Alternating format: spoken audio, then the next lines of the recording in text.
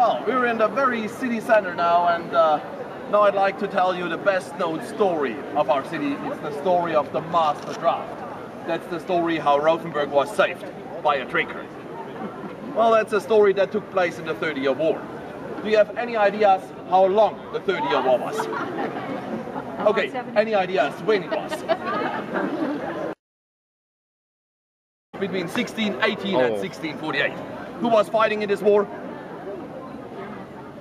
Everybody. Lutherans and Catholics. It was a big European war, almost everybody was involved. Everyone. And well, it was a religious war between Protestants and Catholics.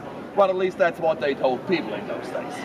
But if we have a closer look, we will probably see it was not about religion. Most wars, they're not about religion, they're about money, power, politics, land. And I think it's quite obvious that the 30-Year War was not about religion, because in this war, the Catholic French were fighting on the Protestant side. Now, well, the French, they had a problem with their neighbor. It was the Spanish king. And the Spanish king, he was the brother-in-law of the Catholic German emperor.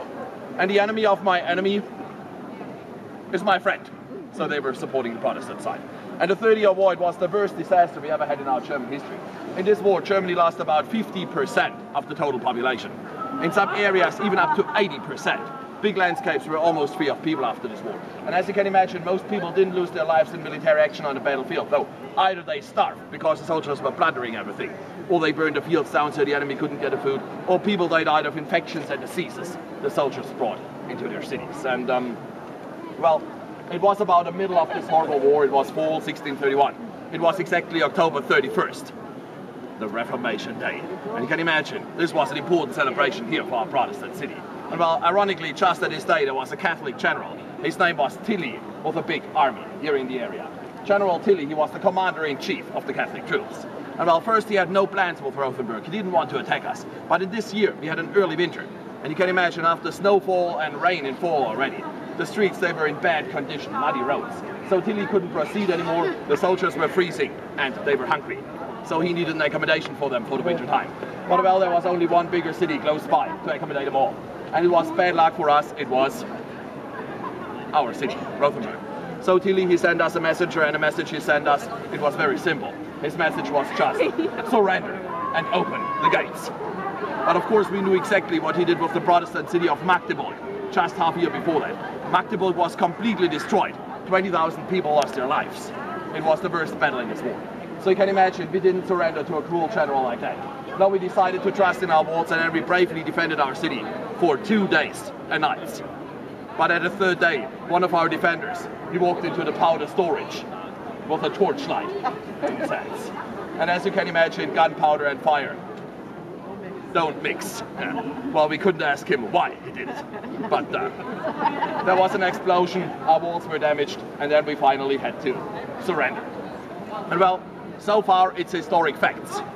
Now we start with the story of the Master Draft. Of course, we try to make the best out of this miserable situation.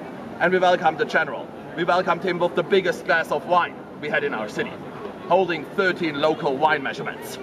In our 2-day system, that's 3.25 liters. That's almost a gallon. Well, that's even for us Germans, a decent-sized glass. And Tilly, he was very impressed when he saw this glass. And after the first negotiations, he took the welcome sip. But we know Tilly, he was usually not drinking alcohol, which means he was drunk immediately. And then Tilly offered our city a bet. If one of you guys can finish this glass in one go, we will not destroy your city. Well, that's a pretty responsible duty, isn't it? If you have to save a city. So you need an important person to take care of. Maybe somebody who's experienced. In our city we call that the mayor. A former mayor, a guy called George Nush, he said, let's give it a try, there's nothing to lose. And if you look around, you can see our city is not destroyed. Obviously, he saved us. Then he walked back home, slept 3 nights and days. Well, now we'll go back to historic facts. Nush, in those days, he reached the age of 80. Well, we talked about average life expectation already. It was just about 40 years. So he was unbelievable old, which obviously means if you're drinking lots of local wine, it's pretty good for your health. Okay. But well, please don't try to repeat a Master Draft. That's definitely not recommended. Some of our guests tried it already, and one Canadian almost finished the glass. But then we finally had to take him into the hospital. alcohol poisoning. Yeah. Well, that's a good story, isn't it? Yeah. But there's one little problem. It's not true. It's not true. The master draft never ever happened. This story was written exactly 129 years ago for a historic festival. We still show that sometimes in the town hall. And well, interesting wise, the story was written by a glassmaker. The truth was much easier. After we surrendered, well, so far it was historic facts, but after we surrendered, we paid a lot of money not to be destroyed. And as you can imagine, this weakened Rothenburg a lot. And our city was taken twice again in this war. By the way, by Catholic and Protestant troops. And it didn't make a difference anymore. And we always paid. So by the end of this war, our city was broke, poor and bankrupt. Well, you still can see that today as well. If you just look around.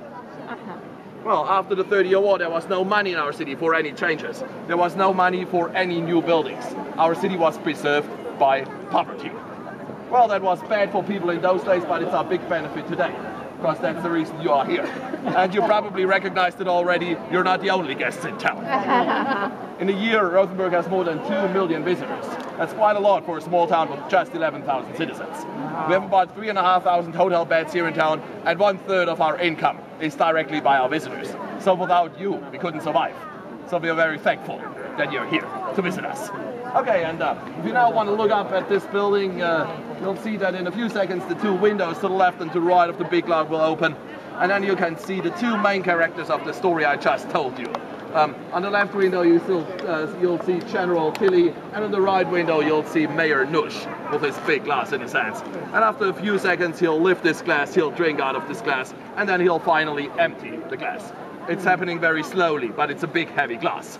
And he's doing it 8 times a day. That's quite a challenge. And well, as soon as we saw that, we will leave the crowd here on the market square and go to a more quiet place. What are the times?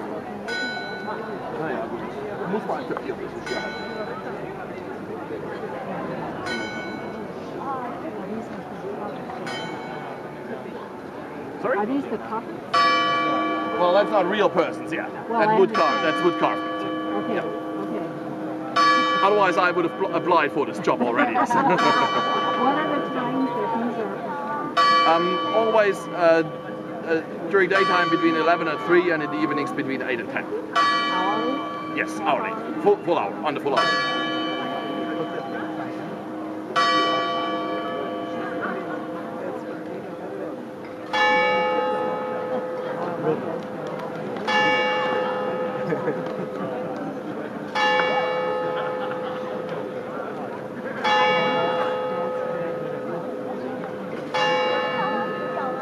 Where's the best place to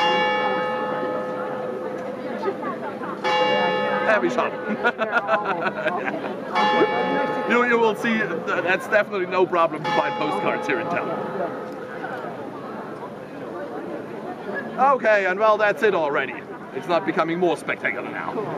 And actually, if you'd like to improve your life expectancy by having a few glasses of local wine, there is a wine fest just here on the next square. So in case you'll want to have a glass or 2 after our tour, that's probably a nice thing for the evening to do.